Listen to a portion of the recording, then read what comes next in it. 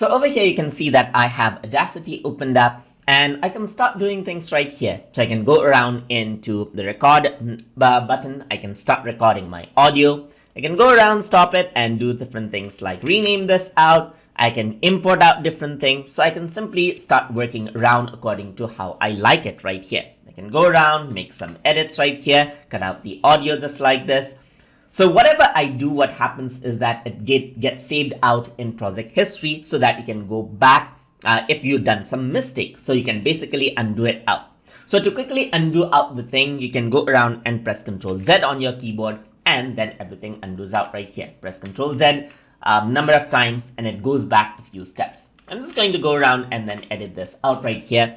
And then if I were to undo this out, you can see that I can go to edit and redo out as well if I was unsure about the undo. But if you were to make some changes after the undo, then you don't have the redo option anymore right here. So in order to go around onto a particular step, you can access project history as well so that it's easy to undo back out into the exact step you want. So I can go around over here onto, let's say, for example, onto view right here. And then over here, you can see history is an option. So once you click on history, you can see that all the actions has been recorded right here.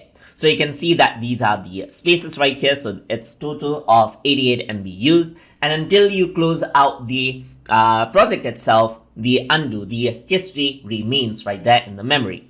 So you can go around here, you can see that I started deleting right here. So let's say I want to go to the exact moment where I imported out the audio. I can directly click here and I can see the project changes out just like this. So you can go to the exact step where you started working and press OK, and this is how it looks. And that is how you can work around with the project history inside of Audacity. So hope you guys learned something as always.